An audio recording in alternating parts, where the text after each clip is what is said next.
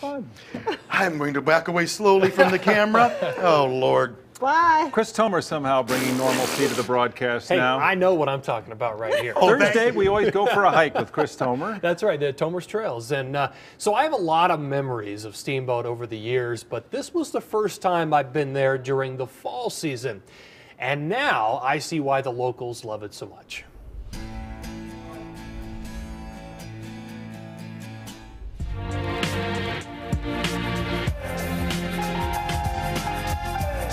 I've been living in Steamboat for 34 years in August. Steamboat is well known for its champagne powder, but the fall season is just as good and offers a totally different complexion. There's fall colors sprinkled throughout Colorado, but if you want some of the best, head to Steamboat. It's the kind of fall color that draws people in, sometimes for life, like Larry Pierce. Fall in Steamboat is pretty awesome. I love it here in the fall. When we visited, the colors were just starting to pop, and it has only gotten better. Larry is the official photographer for the ski area.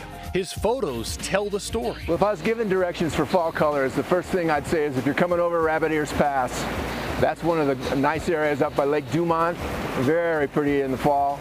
And then if you get down into the valley, there's two awesome places to go. You can either go south to the Flat Tops, which really is incredible, or you can go a little bit north and go up Buffalo Pass, where the fall colors are just incredible. Another place you don't want to miss is Steamboat Lake.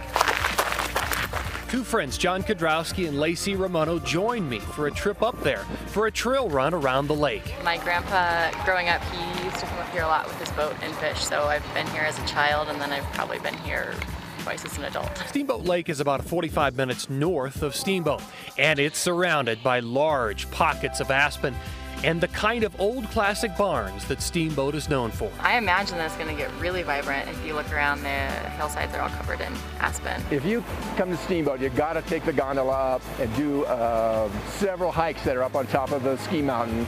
The fall colors are really incredible up there. We followed Larry's advice and made a quick run up Steamboat Ski Mountain. It's a beautiful place, lined with colorful wildflowers and sweeping panoramas. You can still see some of the wildflowers. Some flowers bloom late, and that's probably because of the moisture we've been getting this fall. And the best fall color is still yet to come. Generally, we have 2 to 3 weeks of peak fall colors.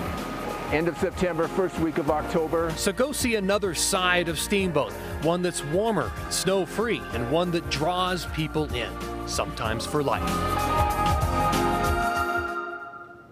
And the lottery has put a ton of money up there into the Steamboat area in Routt County, including the Steamboat Lake area where they've put $2 million in alone and almost $50 million in general. So the place is beautiful and well maintained. It's a great place to go up and see the skeleton twins. Yeah, that's right. It's almost